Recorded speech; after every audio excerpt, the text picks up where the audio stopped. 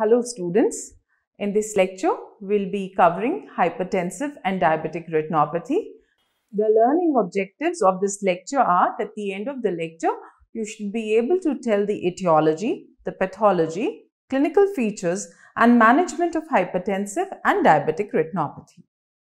So hypertensive retinopathy is characterized by a spectrum of retinal vascular signs which are secondary to systemic arterial hypertension, wherein the blood pressure is usually over 140 by 90 millimeters of mercury. There are two aspects related to hypertensive retinopathy. They include the severity and the duration. We also need to be aware of hypertensive crisis, wherein the systolic blood pressure is over 180 millimeters of mercury or the diastolic blood pressure is over 120 millimeters of mercury, and this condition has a potential risk for causing end organ damage. So this can further be subclassified into hypertensive urgency, where there is no acute end organ damage, so BP can be controlled over several days or over a few weeks. Hypertensive emergency, on the other hand, can result in acute end organ damage, and so we have to be aggressive in lowering the blood pressure. Malignant hypertension or accelerated hypertension, on the other hand, requires emergent attention, and in this condition the systolic blood pressure is over 200 millimeters of mercury or the diastolic blood pressure is over 130 millimeters of mercury. So the pathogenesis of hypertensive retinopathy has three phases: the vasoconstrictive phase, the exudative phase, and then the sclerotic phase. What happens in the vasoconstrictive phase is that there is an increased vascular tone because of the autoregulatory mechanisms, and this results in generalized narrowing of the blood vessels. Now this phase eventually is quite suggestive of the severity of the hypertension. Then, if the disease continues to progress, that is, if it is uncontrolled by antihypertensive medication, it results into an exudative phase in which there is a disruption of blood-retinal barrier.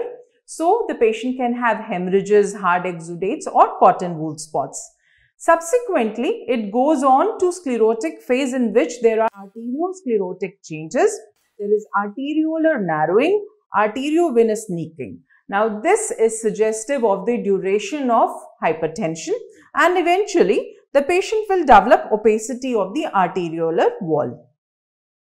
So, four scenarios can happen in which hypertensive retinopathy can progress. So, you have hypertensive retinopathy in simple hypertension without sclerosis. This is commonly seen in young individuals, and if antihypertensive medications are given, it is unlikely that it will go on to have sclerotic changes. Then there can be hypertensive retinopathy in senile sclerosis. So this is in elderlies where there is a constant smoldering process that is going on and that is damaging the blood vessels. We can also have hypertensive retinopathy in hypertension with compensatory arteriolar sclerosis. So this also is seen in young individuals and usually those who have a renal involvement.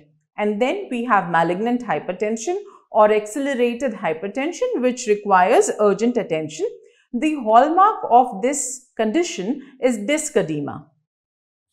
So running through the course again, systemic hypertension leads to vasoconstriction, which in turn results in arteriosclerosis, which now involves the arterioles by causing narrowing, and this narrowed arteriole is going to have compromised blood supply to the retina. So there would therefore be retinal ischemia, which would result in hypoxia, and that would release increased capillary permeability. There would be an increased vascular permeability factor, and all this will lead to findings such as retinal edema, retinal hemorrhages, hard exudates or cotton wool spots.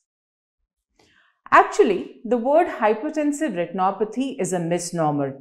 We know that the retinal, choroidal and the optic nerve head blood vessels have different anatomical and physiological properties and they respond differently to hypertension.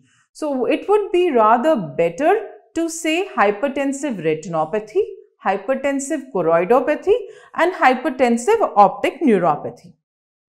The clinical signs that we will see in a patient with hypertensive retinopathy include generalized arteriolar narrowing, focal arteriolar narrowing, arteriovenous nicking, opacification of the arterial wall, cotton wool spots, retinal hemorrhages, microaneurysms in a few cases, hard exudates, and retinal and macular edema.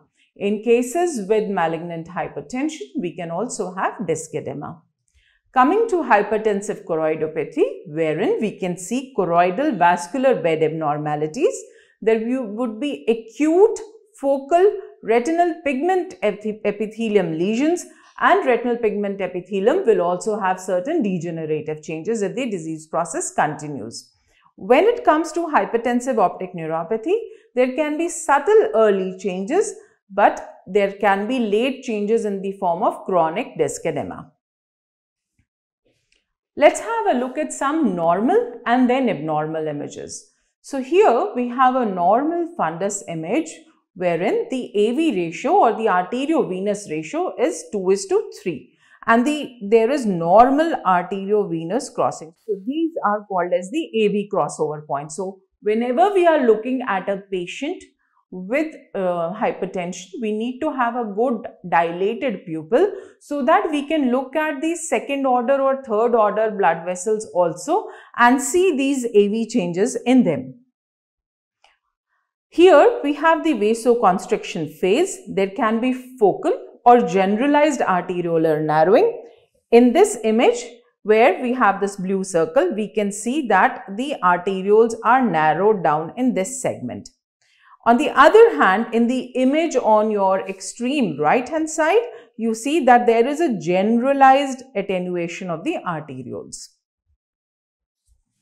There can be slight segmentation of the blood flow through the blood vessels that are there because of the arteriosclerotic changes that are happening. So the segments that have sclerosis will appear a little tighter and the ones that are not will have a broader segment of blood flow. Therefore, it would be a broken segment of blood flow as you can see in this blood vessel. Over a period of time, if the changes are progressive, there will be opacification of the vessel wall associated with arteriovenous nicking. So at this juncture where we have these white arrows, there is arteriovenous nicking and you can see a white opacified blood vessel. In this image, we have arteriovenous crossover changes wherein the vein tapers under the artery. Just pay focus at this point. So whenever we are looking at a hypertensive retinopathy patient, each point wherever a crossover is happening, that should be our area of interest. And it's always a good idea to draw a retinal diagram when we are documenting the retinal vascular changes. Because today we are seeing AV crossover changes at this point and tomorrow there can be exudation or there can be hemorrhages surrounding this area. So drawing a retinal diagram always gives you a clue to future changes. Briefly, let's have a look at which layers of retina are actually getting involved. So commonly in hypertensive retinopathy, we see flame-shaped hemorrhages. Now these hemorrhages are flame-shaped by virtue of the fact that they are lying in a superficial layer. They are also called as feather-shaped hemorrhages. These hemorrhages have indistinct borders. Blood accumulates at the level of the nerve fiber layer, reflecting the structure of the nerve fiber layer that runs parallel to the retinal surface. They last for about 6 to 8 weeks. On the other hand, dot blot hemorrhages are deeper hemorrhages and therefore they take a long time to clear up.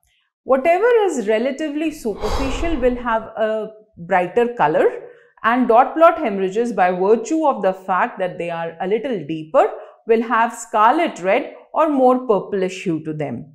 Their configuration is also due to the intraretinal compression. So in the layer of inner nuclear or outer plexiform layer, we have dot or blot hemorrhages, and in the nerve fiber layer, we have these feather-shaped, flame-shaped hemorrhages. So arteriosclerotic changes, we can have Marcus gun sign, which means that there is a compression of the underlying vein at the arteriovenous crossover point. Salu sign, as we can see in the lower image, if you focus at these areas where crossover is happening, suggests that the venules are now getting deflected at these AV crossover points.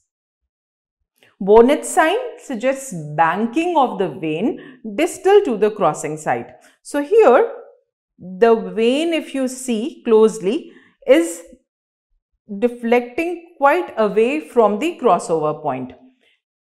If the changes are continuous, we will see copper wiring, and even in advanced cases, we will see silver wiring. So here you see these silver-like thread-like blood vessels which are so narrowed and totally having arteriosclerotic changes. These are called as silver wiring. Again, another blood vessel with marked opacification. Actually, the entire blood vessel is involved, but the opacification is much more pronounced after the crossover. So, whenever there is increased vascular permeability, there will be exudation. So, cotton wool spots, which are also called as soft exudates, result from that.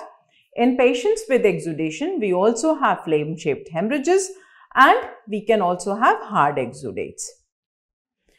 This image shows these fuzzy cotton wool spots which are white with feathery margins.